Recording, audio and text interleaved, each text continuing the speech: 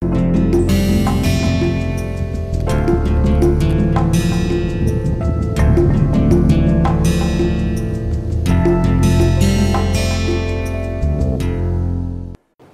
discussed stress and especially the gas model, the general adaptation model, today we are going to talk about a concept called burnout.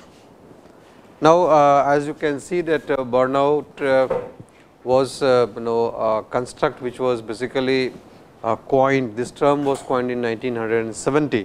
So, historically if you look at it compared to the other type of constructs in psychology, it is not so old, okay.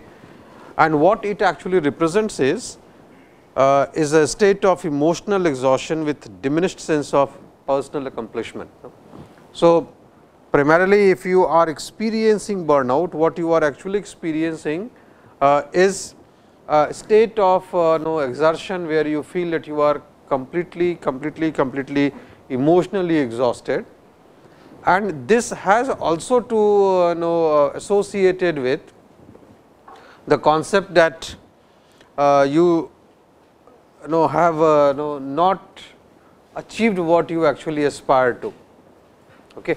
So, the sense of accomplishment, okay, will always be low, that is one. Two, that this is basically a state where you do not have a short term emotional exhaustion, rather you have a long term emotional exhaustion. Okay. So, you feel that you are emotionally exhausted, but that is for a long time. There is also a reduction in the interest that gets reflected in terms of the failure of the individual, okay, to use defense either at the personal front or at the work front. Okay. So, it could be something of personal nature, it could be something that has to do with the work front, okay. But then the person is not able to use the defenses. Okay. These defenses we have exhaustively gone through in the past. Okay. So, here you realize, there we had discussed that human beings by default have the capability of using one or the other defense in order to safeguard their ego structure. Okay. So, the integrity of the ego is never put at stake, because the defenses are operational. But here what happens, one realizes that the person shows greater degree of inability in terms of utilizing those defenses. Okay. And you feel that you are working too much, you are overworked, but then also the fact that you are undervalued. Okay. So, now the moment you read this, you basically sense that it has largely to do with workplace. Okay. So, burnout is a construct which basically represents an interaction of a human being at the workplace with the situation there, okay, and then experiencing this type of a state of emotional exhaustion. Okay. So, burnout will always be associated with workplace. Now, if you try to understand the distinction, what is the distinction between stress and burnout? Okay. In the case of a stress, one still shows no over engagement, okay, in the situation, whereas in the case of burnout one completely shows disengagement, that is the major thing. And two, the stress of a state also includes certain degree of hyperactivity, okay, whereas in the case of burnout, okay, one shows finally the extreme sense of hopelessness. So, these are the two important determinants which establishes the distinction between stress and burnout. Now, what could be the causes of burnout? Okay. Because it has to do with work, therefore, work related issues such as lack of or losing control over the task. Okay. So, either you do not have sufficient control over whatever you are supposed to do, or you realize that initially you had a greater command over the situation, but over a period of time you have started losing it. Okay. It is further associated with the fact that if I am losing control of the situation, that means that others might get the credit of whatever happens at the workplace. So, even though I have put my head, I have put my effort, okay, I still do not get the credit for doing whatever the is accomplished, whatever is achieved at the work front. And third, the work environment full of expectations and pressure, and you realize that the place where you are working, it is full of demands, full of pressure, okay, and basically you realize that the situation that you are in, it demands more and more from you, okay. And up to a certain time you keep on trying to maintain that level, but then gradually you feel you are completely exhausted. Okay. Remember one thing, pressure at workplace, okay, expectations at workplace, these are normal expectation at the work front. Okay. No company is going to hire you, okay, saying that no, we have no expectation, whatever you do is okay with us. The company will put forth an expectation in front of you. Okay. We usually have a feeling that usually in the government sector probably there is no such expectation or no such pressure, but there are several professions where you would realize that there are tremendous pressure. And I should rather tell you that many of the decorated jobs, which otherwise feels you feel that it is really a very decorated job, where you keep on giving commands to other. Okay. In reality, if you look at their work front, you would realize that they are into much more pressure. Okay. Say for example, you take the district magistrate of any place, okay, and you realize, oh great, very celebrated, and that is the reason why there are many aspirants of the civil services. Okay. But if you actually realize what happens at their work front, you realize, oh, they are under tremendous pressure. No, there are extreme degree of expectations from you, both something which are positively oriented, things that you should not do are hence negatively oriented, but people expect you to do it. Okay. So, basically what I am trying to say is that any work front will demand certain things from you. You would certainly be put forth with a target, you would be supposed to achieve it. Okay. So, expectations might vary at the work front, but absence of expectation you cannot think of it. Okay. And similarly, pressure you will certainly have it, it could be little higher at times, it could be little lower at times, okay, but it is not that you will not have pressure at all. And therefore, what we had discussed in the past, that it is primarily your ability, how do you interpret the situation, wherever you feel you use your different forms of defenses. Okay. In case you realize that there are still certain problems at hand, you can still try to go for certain strategies that can help you minimize it or handle it properly. Okay. But you can still manage it, and therefore, it is not that all those who work somewhere certainly become say a victim of burnout. That is not true. Okay. Just like stress, we are once again coming to burnout, we are trying to look at the physical and the behavioral indicators. Physical indicators, you usually feel that you are completely tired and drained. I do not know if you have seen, there was a very old advertisement of a health drink, okay, Sinkara. Have you seen this ad? Javed Jafri is just like this, it is like a lump of cloth that if you leave it free, it will collapse on the ground. So, he is in that state, okay, and there is a background narration which says that ye bichara kaam ki boj ka mara, okay, isko chahiye. The name of the brand comes Ka Sinkara, and he takes 1 teaspoon of Sinkara, and suddenly there is a full of energy and starts dancing in the at the workplace and so forth. So, mostly you feel that you are completely tired, you are drained of energy. Very frequently you have to apply for medical leaves, you become ill. Okay. you have frequent headaches and backaches. Headaches and backaches, you remember in the stress also this was there. Okay. Change in the food habit, we have also discussed as part of a stress, where either you undereat or overeat, okay, and change in the sleep habit. This is also overlapping with the stress symptom. Okay. Behavioral indicators, you withdraw from your responsibilities. Okay. So, certain responsibilities that you are assigned to at the work front, you start withdrawing from them. Okay. Omitting work, taking longer time to do things, you prefer to remain mostly in isolation, and you reflect frustrations on others. Okay. So, these are the physical and the behavioral indicators that you are probably now becoming susceptible to burnout, or you have developed it in the full blown shape. Now, there are basically 12 phases of burnout that has been discussed. What is important is that these phases need not follow a sequence. Okay. It is not at first stage 1, then stage 2, then stage 3.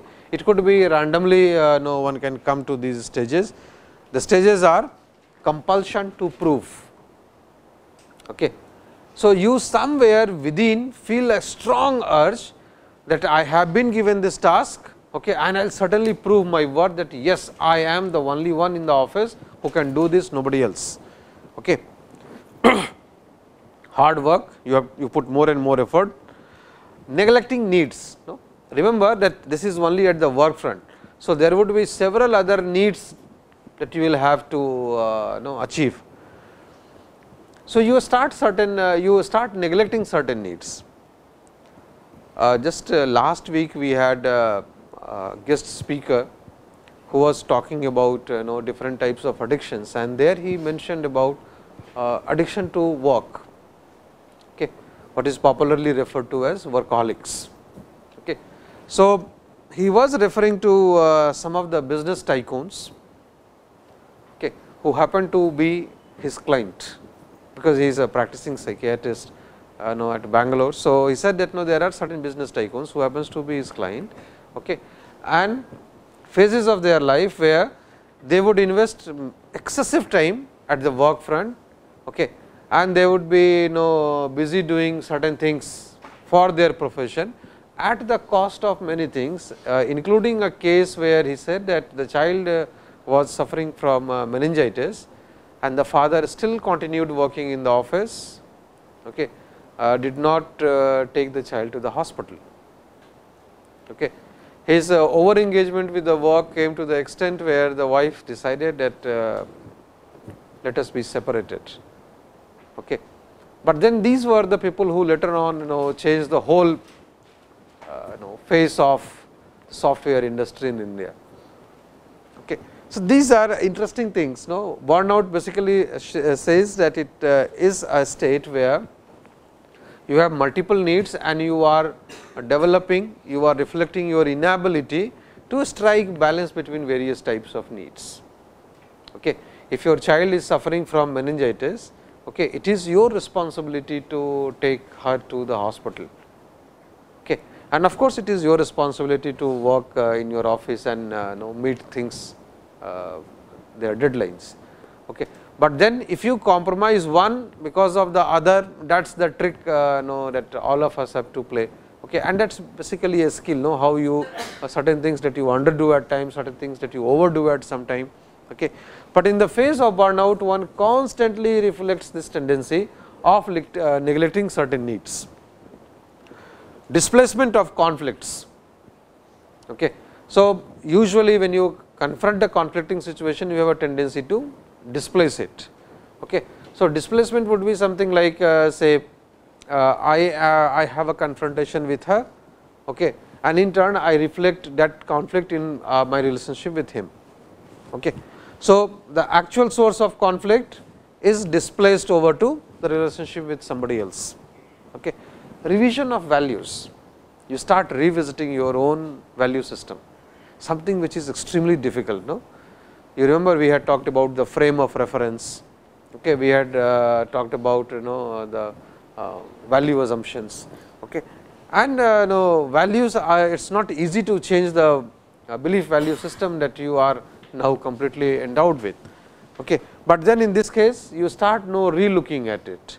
Re-looking does not mean that it will undergo a change, but still you will revisit it. Denial of emerging problems. The problems that are now sprouting out, you might show a tendency of overlooking them. Start showing withdrawal symptoms, obvious behavioral changes, okay, changes very apparent for others, but you do not find those changes in yourself. Depersonalization. Okay. So, you have a tendency to dissociate things, okay, and make them depersonalized. Inner emptiness, you feel as if you are completely within, you are completely empty. Tendency of developing depression, and finally, the full blown symptom of burnout, the symptoms that we had seen right now in the previous slide. Okay. So, it has been suggested that burnout will follow these 12 phases. Okay. The only difference is that unlike many other types of illnesses where you have the full protocol, here you will achieve these 12 stages, but it could be that it might not follow exactly the sequence in which it has been presented here. Okay. Largely it might follow, at times you will find that it follows and then suddenly something else comes first. Okay. So, these are basically the phases of burnout. Having discussed stress and burnout, we would now come to perhaps an interesting thing. I thought that I must certainly discuss it. Basically, it is the self-help tips. Okay. There is a long list of what one should do, basically the recommended strategies for handling stress and burnout. Okay. But most of them are supposed to be done under a supervision. Okay. So, if you have a supervisor to look what exactly you are doing, then only you should practice those things, and therefore, okay, I am putting here things where you do not need a supervisor. For example, say yogic meditation, for example, transcendental meditation, for example. Okay. Now, they are supposed to really help you a lot in terms of handling your stress and burnout. Okay. But then you cannot start closing your eyes and say that yes, I am in transcendental meditation. Okay. Or yoga is not only adopting a particular posture, it also has to do with breathing regulation. Okay. And hence it requires supervision. So, this list has things which actually does not need any supervision. 1, eat right, okay, and exercise. Eat right basically means that you should have a pattern of consumption of food, means say approximately fixed timings. Fixed is not so rigidly defined. Say for example, if 8 o'clock if you have your breakfast, okay, then you can prepone it or postpone it by half an hour or so, but then ensure that your breakfast time remains the same. If your lunch time is 1 o'clock, ensure that your lunch time remains the same. Problem comes when you have a variable eating habit. Sometimes you skip breakfast, sometimes you have it at 6 o'clock, sometimes you have it at 11 o'clock. Okay. Your dinner time also varies right from 8 o'clock to 3 a.m. in the morning. Okay. So, such type of things should not be done. Okay. Maintain a time frame, okay, for eating. 2, usually this is true for the dinner timings, that it is always good not to have spicy food in dinner, not to have oily food in the dinner, okay, because it interrupts with your sleep cycle. You might feel drinking water more. If you feel drinking water more, then you have more the need to go to the toilet, and all this disturbs your sleep cycle. Okay. So, that is the reason behind that, and do some type of an exercise. It could be anything. If you are interested in aerobics, do aerobics, simple walk, then go for a walk. Okay. If you hate walking but you enjoy playing, then play. Whatever you do, but physically you should certainly put yourself under some type of an exercise. This helps a lot. In fact, I am not going into the scientific details of it, but you remember we had talked about the biochemical regulation of stress. and it has been observed that if you practice the first step, okay, the biochemical regulation starts getting affected. Okay. So, finally, what you achieve is much more than what you actually apparently get involved in. Besides eating habits and regular exercises, it is also important to maintain certain sleep pattern. Maintaining sleep pattern simply means that, again, just like food, have a consistent pattern. So, if you go to the bed at 9 o'clock in the night, then every night you should go to the bed at 9. If you have a guest and therefore, it has been postponed by half an hour or 1 hour, that is fine. Okay. But it is not that whenever I feel sleepy, I will go and sleep, and whenever I feel waking up, I will wake up. You would realize that such people very early in their life become insomniac. Insomnia is basically the state of sleeplessness. And many people you would find that who initially started with the fact that I am working, and whenever I will feel sleepy, I will sleep. You will realize that they are the people who for first few days will sleep late in the night. So, maybe 2 o'clock, 3 o'clock, it would be early in the morning. Okay. And after 4 or 5 days, suddenly after right from 6 o'clock, they will start feeling dizzy. Okay. There is no beauty in having that type of a random sleep cycle. There is always it is good to maintain a consistent pattern. In fact, you would realize that people who maintain consistency in their sleep cycle will tell you that last night, even though he or she had gone late to the bed, the wake up time was the same. Okay. So, even if you delay one part of it, the second part it becomes systematic, and these are the people who do not need any alarm to wake them up. So, they will wake up first and switch off the alarm. Okay. And you can compare them with people who would put the alarm, sleep, the alarm goes on, stop it, or put it in the snooze mode and again sleep. Okay. And alarm does not serve any purpose for them. Maintaining proper eating habits, maintaining regular exercises, maintaining your sleep cycle, it really affects the biochemical regulation of the stress mechanism like anything.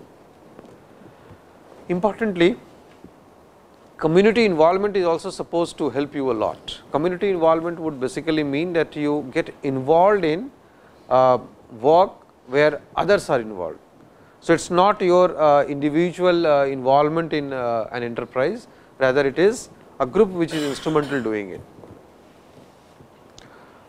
Say for example, I will take a larger example from the society and then come to a smaller subset of it which has to do with your current state. Say if the society engages itself in organizing some festival, okay, and a group of students or a group of members from the society, they are involved in collecting the donation, organizing everything, okay, participating in the whole process. Okay. These are considered to be great stress busters, because the whole thing that it is my target and I have to achieve it, you personalize everything to the greatest extent. Okay. Those things are not involved, and hence the sense of achievement is far more. The apprehension of failure is much less. Okay. And overall, because it is an involvement of a group of individuals, therefore, overall you even get a chance to show your interpersonal skills also while interacting with the group. So, community involvement has always been considered to be the best stress buster. People who are involved in certain type of religious activities, for example, okay, that also is considered to be a good mechanism of handling stress. Okay. So, you show certain degree of commitment. Every day you go to the place of worship, okay, you surrender yourself to the God, okay, and that also is a very interesting stress buster. You release yourself, all your pent up feelings gets released, okay, and you hold the God responsible for all the sufferings that you have. Okay. Poor God cannot respond back that no, I am not responsible for it. You had credited this course, all bad grades, the discredit goes to you or the instructor. I am not a party. Okay. But because God does not have this freedom to say so to somebody who is showing extreme degree of commitment, okay, you in turn experience great degree of solace now. And you would realize that people who have been into such practices for long, usually their stress level is far lower compared to people who are not involved into it. I am not recommending that you should worship one God or you should go for one type of prayer, that I am not recommending. All I am saying is that this is basically a state where you show certain degree of commitment to somebody who is beyond your own self. Okay. So, when you surrender yourself to the God, to a deity, okay, it works as a stress buster. Similarly, when you involve in community activities, okay, you do not take pride in accomplishing the task, rather you surrender yourself with the group goal. And therefore, whether you go into something like as individualized as prayer and religious commitment, okay, the benefit that you get here is equivalent to the benefit that you get out of getting involved in community tasks. Okay. So, it helps like anything. Okay. In fact, there are interesting studies showing that people who work for larger causes in their life, okay, they are usually not disturbed by the usual stressors that otherwise adversely affects normal human being who does not fight for bigger causes. For example, say I am an individual who is just involved into his professional activities, his household responsibilities, and that is it. Okay. Compare me with somebody who is fighting for the independence of the country, much larger cause, and you would realize that if you take top 10 stress inducers, all those 10 would very seriously and adversely affect me, and most of them will not at all matter for the person who is fighting a much bigger cause. Okay. So, that is also an interesting thing. So, when you start getting involved in community activities, usually the target that you have is usually of a higher order, and therefore, the fact that success and failure can adversely affect you, that is not going to happen for such type of things. An interesting thing is what is called as self hypnosis. Hypnosis, I am sure you must be aware of what hypnosis is. Now, in hypnosis primarily what happens is that you are made to go to a trance state, okay, by an expert who gives you certain instructions. Have you seen an actual hypnotic session? Do not give me reference of movies, no. They are not actual hypnotic sessions that you see there. Okay. Usually, you have very cinematic representations of hypnotic sessions in the movies. No, somebody who would do like this, somebody who would move a locket like this, all villain type of creatures. No? But in the clinical setup, if you see, very interestingly, the client is made to lie down on a comfortable bed or a couch, and then the psychotherapist would sit there, give some instructions, and that is it. Okay, no locket, no such movement of the fingers, and even not that villain type of an appearance. Here you have a well dressed psychotherapist sitting in a clinic. Okay. Now, in hypnotic sessions, you are given suggestions, you follow them, okay, and your compliance to the instructions given by the psychotherapist makes you reach a trance state. In the trance state, you are asked certain things, either the therapist would seek certain information from you, or the psychotherapist asks you to perform some task. Okay. For example, I will give you a session that I have seen myself, okay, maybe 13, 14, 15-year-old girl who had the problem of convulsion, hysteric convulsions. Okay. She was made to lie down on the bed. Here was an elderly psychotherapist who gave her an instruction, okay, that you will now you will now have that convulsion, and she had that thing, but that on a safe place. No? So, it was a bed where she was asked to have that convulsive attack, and then she was given the instruction that now you are going to regain your consciousness. In hypnotic sessions, there is something called post hypnotic instruction. Post hypnotic instruction basically is an instruction that you give to the client before he or she is made to regain her consciousness. But this instruction that you give, it is supposed to be complied to after he or she has gained the consciousness. Okay. So, just before she was made to regain her consciousness, she was told, okay, that you will not be able to speak till you have a glass of water. Okay. And she was made to regain her consciousness, okay. And she kept on having this tendency to clear her throat till she was given a glass of water, and then she could speak and talk to us. The primary benefit of post hypnotic instruction in such case would be, you ask the client that now you will not have a convulsive attack till I ask you to have it. This means that once you regain your consciousness at any other place which could otherwise be very dangerous for you, you will not have the convulsive attack.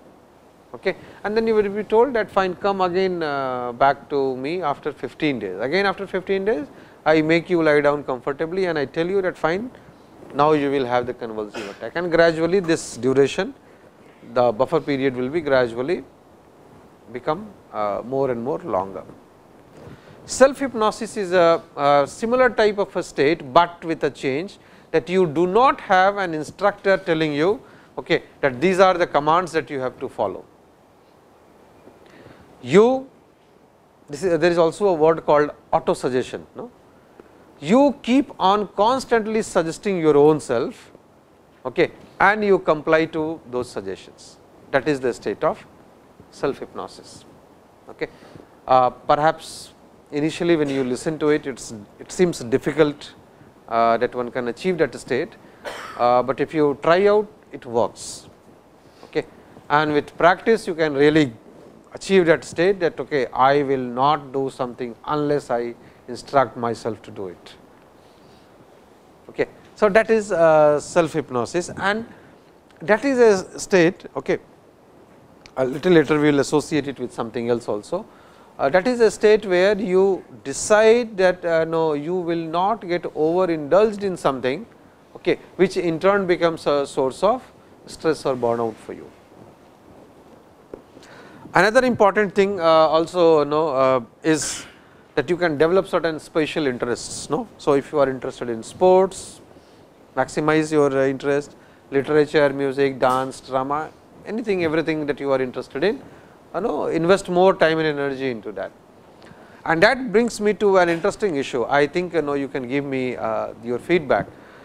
Usually students who participate in such type of activities, club activities for example, you have dramatics club, you have music club, you have film club, okay, different clubs, and students who are more and more involved into club activities, usually their grades are also relatively better compared to students who will refrain from participating in anything because he or she has to study. One. Second dimension, in terms of placement, okay, students who have this versatility, okay, usually they get placed first, and usually their overall accomplishment in terms of placement indicators is also relatively better compared to if you have only and only been into studies. Is that true? If it is not true, you can tell me. No? Second one is true. The first one is not true? You do not think so? first one is not true. Okay. I would still no say that the first one, see, compare a situation, I am x and you are y, x continuously only studies and does nothing else, okay, gets an A, y studies, but is also interested into say something like sports and has invested sufficient time into being into the field and participating in inter IIT sports and athletic competition, okay, has lost certain games, has won certain games, got cups at times, got medals at times, got prizes at times, and finally had to get a B. Okay. Now, in absolute terms, if you only look at A and B and which is better, you say that of course, no, there is a big difference between these two according to you, according to me there is not much of a difference. Okay. But that is I think student and instructor's perspective, when you say nahi, B is still 8 and A is 10. So, 8 and 10, how can you say that it is one and the same now? But in terms of most of the activities of your life, which actually helps you manage many spheres, you would realize that your involvement in multiple tasks is still better compared to when you have invested yourself in unilaterally into one direction and you have achieved only and only in that direction. I will give you many examples, Last week when we had that guest speaker, we had several rounds of parties, where mostly it was the doctors who joined the group, okay. Because the guest speaker happened to be from that profession, okay. And I could very easily sense the difference between different types of medical practitioners there. A medical practitioner who joined the party somewhere around 11:45 in the night, both the couples coming and saying that, oh, we have just closed the clinic to come for the party, okay. And somebody who says 6 o'clock I had closed everything, okay, and 8 o'clock I am here. See how you manage things is a skill, okay. All I am trying to say is that if you have certain special interests, okay, it still it is not the correct word to use, but still it helps you not to get completely corrupted by the unilateral type of activity that you are involved in, okay. And therefore, managing stress when you have multiple sources of interest, that is still better and it serves you better compared to when you have only unilateral things to do. Then there is an interesting thing that has to do with vacations. Okay. If you can afford to go on vacation, affordance means financially you should be able to afford it. Also you should be able to have that much time with you. Quite possible that you do not have the liberty to enjoy leave for 4 long days, okay, and therefore you cannot go for a vacation. Then there is a word called mini vacations, that I will have just few hours and that is the vacation that I will enjoy. Remember that especially Europeans, they usually give discredit to the Indians that we do not know how to enjoy vacations. Our work and vacation is mixed. So, even though it is a weekend, what I call as a weekend, I will check my mail, I will draft something, I will do something, make my slide. Now, it's half the vacation is work. Okay. There are several countries, if you have interacted with people on some other side of the globe, you would realize that in certain places, vacation and weekend is weekend. So, if Saturday, Sunday happens to be weekend, it is weekend. No, you do not even check your mail, you do not receive any official phone call, nothing. Okay. So, end of the week is really an end. Here, end of the week is something like either clearing of the pending job or to prepare for the coming week. Okay. So, we are given this discredit. There is also interesting concept in psychology, what is called as mind vacations. No? Mind vacation is something like you lie down comfortably, okay, close your eyes and imagine as if you have visited a place. Okay. Say for example, you could not manage to go to Kovalam, okay, because your office did not give vacation to you or because of other constraints. But say if you can close your eyes and visualize yourself on the beach at Kovalam, okay, and you can hear the sound of the sea waves, if you can hear the if you can feel the pleasant feelings that you usually would have had if you would have had gone to that place, that is called mind vacation. There is an interesting technique in psychology, it is used in clinics, it is called Schwarzenegger technique. There what happens, you have a room which is very dimly lit, so minimal light in the room, you are made to go there and lie down, and then they will play a music, and the music is exactly this thing. So, but before introducing you to such technique, the therapist would have certainly talked to you and identified what is something that you like the best. Okay. Say for example, you see that I am fascinated to visiting a seashore, then I know what tape to play. You say that no forest, where you see birds, okay, and in this case you have tapes which has very fantastic audios, chirping of the birds for example, all types of birds and beautiful records. So, the therapist will just ask you to lie down, okay, relax your body, okay, close your eyes and will play that tape. Okay. And my experience says that at max 10 minutes and most of the people who come to the clinic would later on sleep, okay, because you are made to lie down on a bed on the floor. Okay. So, you lie down, listen, close your eyes, listen to such music for 10 minutes and you fall asleep. Okay. So, that is the reason why mind vacation is also considered to be a very, very effective technique. In fact, at places now, very, very limited places where you have oxygen clinics, if I do not know if you have heard this word. Okay. If you are in the urban area where everything is very congested and you feel very bad, okay, you have insufficient supply of pure oxygen in the air. Okay. Now, you have oxygen clinics.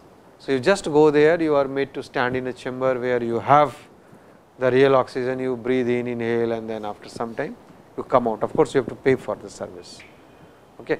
Similarly, here also if you are going on a mind vacation, in that setup there also you have to pay for it, but then you can have it. The most economical thing would be that you can just lie down in the hostel on your bed, okay, run the fan, okay, and constantly look at it, and look at the movement of the fan. Okay, you can blink, but then your rate of blink is slower. So, you gaze it, blink and then gaze it. You would realize that it really clears off certain things from your mind. Now, the important ones, identify goals and work toward them. So, finally, you have to identify what are you trying to achieve. Okay. This would also basically mean that once you have certain set of goals, you are having the ability to prioritize them, what to do first. Okay. Say if I have left my bed little late today, okay, and then therefore, I cannot come to the 8 to 9 lecture, what should I do? Should I have breakfast first or lecture first? I am not saying which is important. Okay. All I am saying is that in life you will have many such things. All that you need to do is to prioritize that this is at most important, this is important, this is also important, this is little bit important, this is okay. Likewise, if you prioritize and accordingly if you try to achieve something and compromise on achieving certain thing, it is fine. It might look philosophical, but the truth is that what is extremely important today, okay, after certain time, if you would revisit your own experience of those days, in many cases you would feel it was silly for me to think it was important. I had given so much of importance to that. Okay. So, retrospectively when you visit your own life experience and reflect upon it, many things usually does not appear as important as you thought of it at that point of time. Important thing, incorporate humor in life. Difficult, okay, but usually most of us tend to be extremely serious, no, and if you smile also, no, then there are plastic smiles, no, you know how many millimeters this to move and that to move. Okay. But if you remember when we were talking about the damage repair mechanisms, we had talked about laughing it off. Okay. Now, laughing it off is not only the very fact that you are laughing at the event, but it also means that you are able to see things in a much broader perspective, and you know how unimportant or fuzzy this whole construct of importance is woven around this type of a circumstance. Okay. So, people who are otherwise very humorous in nature, okay, they are very less susceptible to these things, and even if they become stressed, they are very easily able to manage it.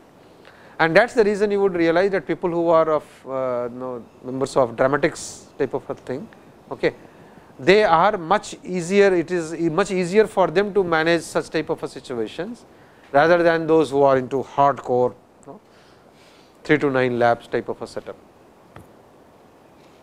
Okay. And biofeedback of course is not something that you can do it on your own, but I deliberately added something in the self-help tip. I have been talking about it repeated times, okay, that now there are mechanisms to show you, okay, visually, okay, how your entire body system is functioning. So, something that we had studied as part of the autonomic nervous system, okay, saying that no, these things we do not have a voluntary control over them. Okay. Now, you have technology available to visually show you how these involuntary tasks are being performed. Okay. And biofeedback is a technique where sensors are attached to your body, you are in a whatever state you are, okay, and then you can see how your bodily functions actually functions, whether it is in a hyper state, at a hypo state, and then you are told that see this is how it should have been, the standard template. Okay. And then you just look at the screen and you instruct yourself, come down, come down, come down, come down, just like self hypnosis, part of it. You give suggestion to yourself, you look at it and you would realize that within few minutes there are changes. No? And if you keep on practicing it for little duration, periodic sessions, you would realize that you gradually develop that tendency to have control over yourself.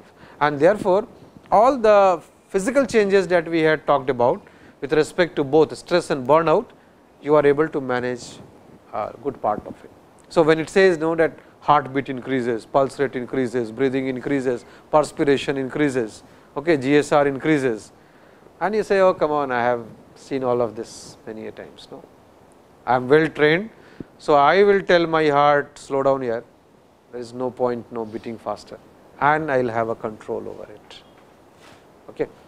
Because I can control X, therefore, all x1, x2, x3 the factors which are dependent on this, I will also have certain degree of control over it. Okay. So, these are the interesting techniques. I thought before we close the chapter on stress and burnout, because it was heavily loaded with problems and symptoms and nothing more. Therefore, I thought we will end up with this. Tomorrow when we meet, we will be starting with another construct, what is called as post traumatic stress.